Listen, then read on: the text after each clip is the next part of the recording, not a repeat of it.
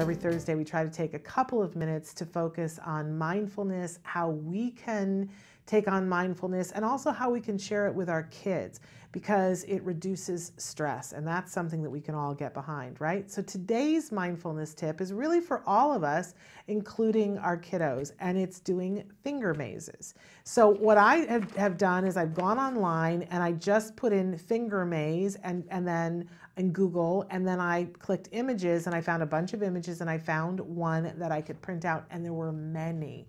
Now you can take these as inspiration, you can blow them up, you can shrink them, you can color them.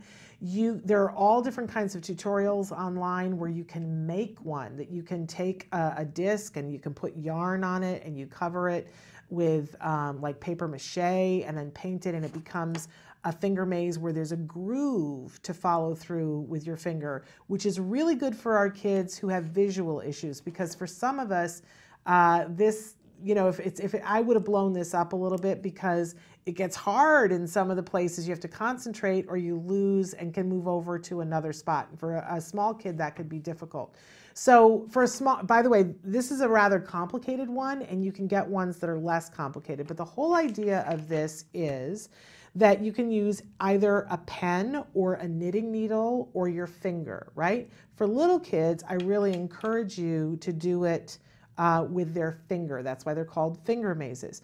Sometimes for older adults, and if you go, I love when we go to the Ren Fair, there are people who make these on these beautiful, beautiful tiles, and they come with sort of a stylus. It looks like one chopstick, and you can circle around.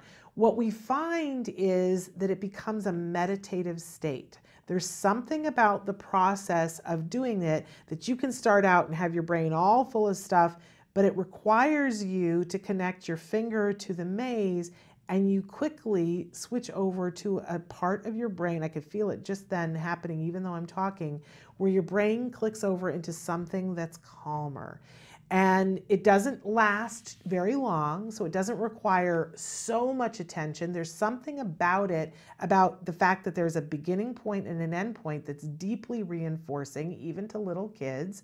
And you can help them to do it to start with by taking their finger and helping them to find the middle point, and then giving a reinforcer for when they've gotten there. Now, as they get good at it, and it could be something that we just do. It's like a palate cleanse. We just do a break. Let's do the finger maze. Later on, there are different things that you can do to enrich the experience. You can have maze races, right?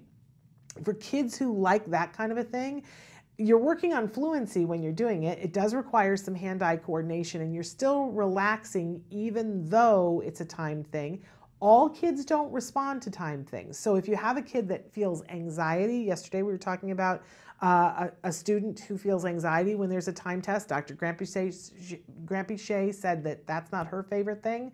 You know, for those people, you don't do that, but you can add in color. You could take a magic marker so that you can see your way and add in color. For some people, that's more reinforcing.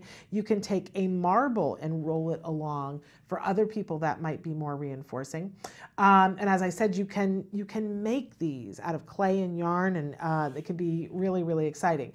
For people who are getting really good at mindfulness, I would say for older, high-functioning teenagers and for adults on or off the spectrum, later on what we do is we want to introduce a thought at the beginning, but this is not for our little kids. A thought at the beginning, something that you want to meditate on, whether it's, what do I need to do to be healthier? What can I do to be happier? That kind of a thought.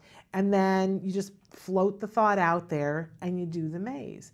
And if you find your attention wandering, you ask the question again, what do I need to do to be healthier? And there's not an expectation of an answer or some huge thing that comes, but there is a peace that comes, and sometimes an intuitiveness that comes, that you feel closer to yourself and knowing what the answer to that is. It's a worthwhile use of your time. It is meditative, and it's mindful, and it's something that we can do even with very little kids, hand over hand. And if there's a groove, a lot of times the little ones really like it.